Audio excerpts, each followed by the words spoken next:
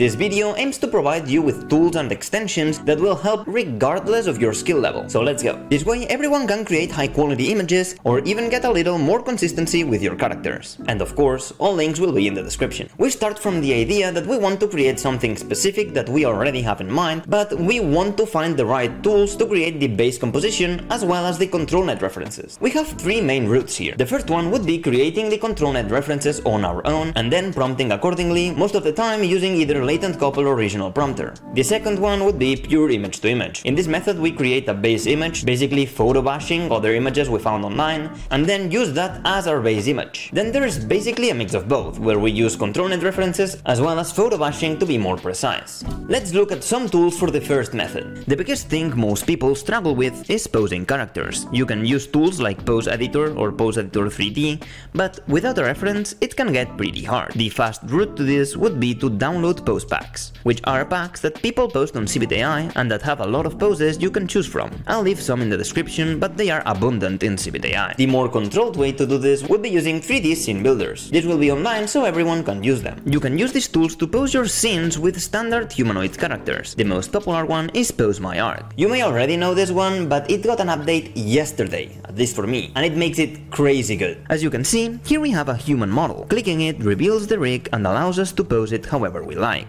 To rotate parts, just click them and then move these things around. You can also click R to move the whole rig. Clicking G, you can move the model around, and with S you can scale it. If you don't want to pose manually, you have other options. Up to the left, you can see this icon. Click it and choose a pre-made scene. Then change stuff as you like. Another option is down to the left, on the human icon. Then go to Animation and Poses. If you just want a pre-made pose, click the Poses tab and pick one. The other option you have is to take any animation from here and use it as a starting base. For example, let's look up greeting. Then click Action and you will see the animation running. You can pause it down here and then choose the frame that you like the most. We will use this later too, when we talk about Mixamo, which I'm pretty sure is where these animations come from.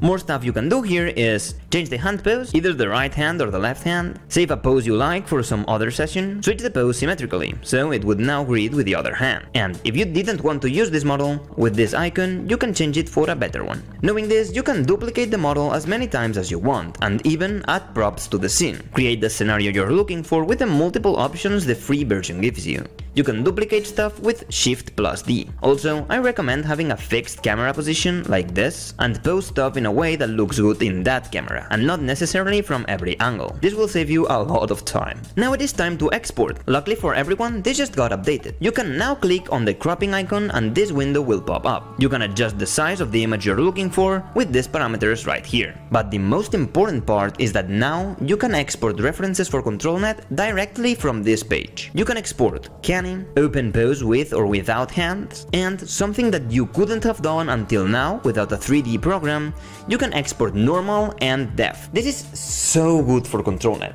Mainly depth, in my opinion. I might have gone a little too in-depth for this, but I think it is important to know about. There is other options, like MagicPoser. The only real benefit of this one is that it has a hair option. It can't export depth, but if you want easy access to a depth hand library in Stable Diffusion, you can get the Depth Library extension, which has some cool hand poses. You just add your image as a background, then pose the hand where you want, and download the depth map for controlnet. For more specific poses, you can use the 3D pose editor if you don't want to use a website. Clicking here, you can export the depth maps. Also, if controlnet isn't detecting your poses correctly, you can install a new Open Pose Editor extension that allows you to correct these mistakes super easily, making the normal Open Pose Editor almost obsolete. If the preprocessor isn't doing the job correctly, just click on Edit and then you will be able to repose it again. As far as character models go, these are all pretty standard. And this is where Mixamo comes in. This is a free website with a giant library of animations and a good library of different character models. This introduces the ability to change the character for the animations, which allows you to use very different body types and even use models that are holding assets, like these paladins right here. If you're wondering what I'm doing here, I'm using PureRef. I layer one character as the reference to have them interact later, since you can't insert multiple characters here. Then I'll just mix the two screenshots in Photoshop. And if you want more specific characters, you can import your own models and use them. Of course, this is supposed to be a video that's available for everyone, so I'm gonna provide you with some free tools that you can use to create your own 3D characters. Ready Player Me for cartoony 3D humanoids with a big library of clothes, MetaHuman for realistic human models, that 3D, which unluckily is for download and defies a little of what the video is about,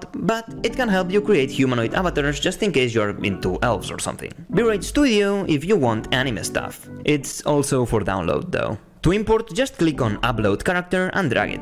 You might have to rig it, but it's easy enough. Just follow the tutorial. Not only this allows for a very specific character shape, it can also give you a better chance at creating consistent generations in different poses. Yes, I will do a more in-depth tutorial on this once I've had time to play with it a little and can bring more reliable information. For now, I will gloss over this because most character makers require to export in really weird ways and you have to convert things and it's kinda weird. If you want to look tutorials though, make sure you export in FBX or OBJ to get into Mixamo. You may have to rig yourself. So prioritize models with T-pose to get better results as well as assert dominance. If you're not interested in characters, then you have TinkerCad. You'll have to thank Nick Kuhn for this one. It has some good options for creating a fast environment and a lot of presets for objects that can help you populate a scene really quickly. Of course, don't expect this to be as good as a professional Unreal Engine 5 enjoyer, but for fast and easy builds, it can help a lot. And for other assets or pretty much whatever, just look for those in SketchFab or other 3D selling platforms. Then you can just pose the model and screenshot it. Please try to use this with consideration for the artists that make those models, just as basic shapes so the AI can alter them in every single way, to a point where it has nothing to do with the original.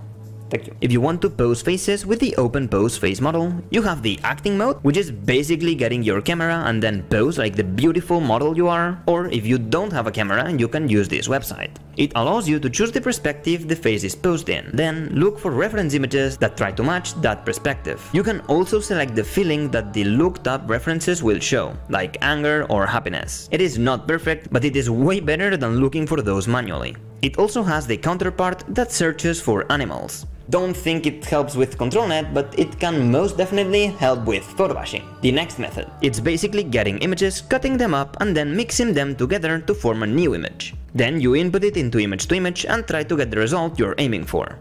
Of course, you can use your photo editing software of choice.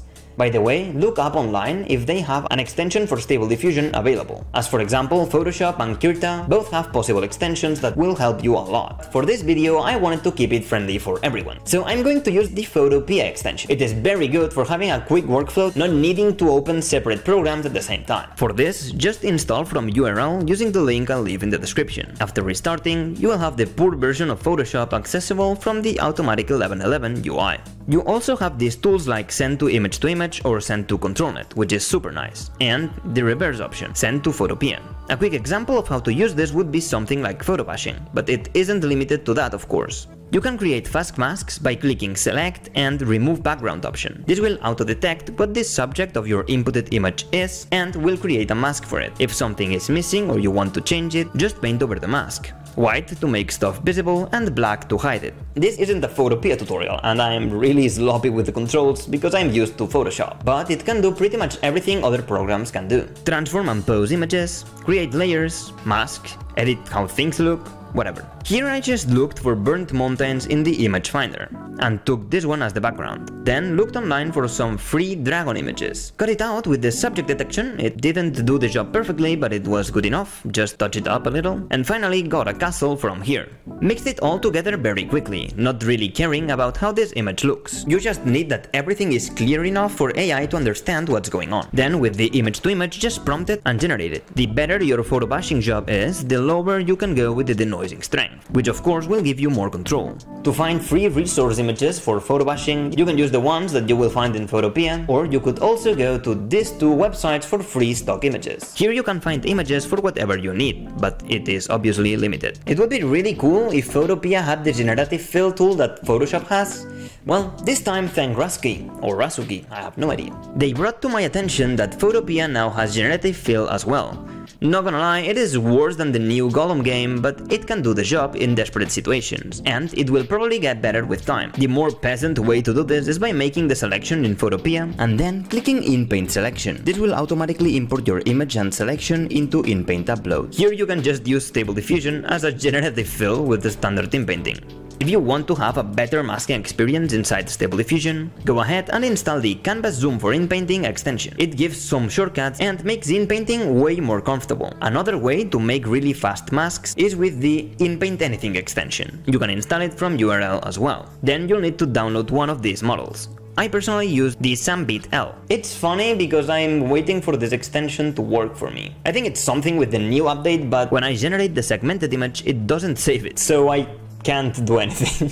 How this extension usually works is you input an image and then run the segmentation. After a little while, everything in your image will be separated into easy-to-use masks. Just select what you want to change by clicking on it and press Create Mask. Now you will have an inpainting mask. You can modify it before applying. Then just choose your inpaint model and prompt accordingly to what you want. It should act as an inpaint mask that is easy to make and change. Also, you can use controlnet, inpaint and some other cool options. I'm guessing they're cool because I can't use them. Some other quick overall quality of life extensions are Aspect Ratio Helper. This makes it so you don't have to calculate the correct aspect ratio every time you want to make a change. Just input the one you need and lock it. Now you just need to move one slider without worrying about messing up. You also have some presets. And, well, whatever you think may help people. I would love this video to act as a library for anyone that is interested in extensions that might help them regardless of what skills they have. So, if you know some tool or extension that I haven't mentioned in this video and that could help people with their workflows, please make sure to comment it down below. I think everyone, including myself, would appreciate that very much. Also, I will pin a comment with the names and the extensions everyone suggests. I'll try to keep it updated as long as I can. And thank you in advance. Finally, as thanks for staying until the end of the video, and while you click on this video right here, there is another tool called Relight. It will try to create a new lighting scenario for your image in a light setting that you choose. It is really cool in general, but it can also be used to repair inpaintings that didn't have a good matching light with the original scene. They have other useful tools. For example, they just added this automatic outpainting mode. You also have a pretty okay background remover if you need it, and other stuff.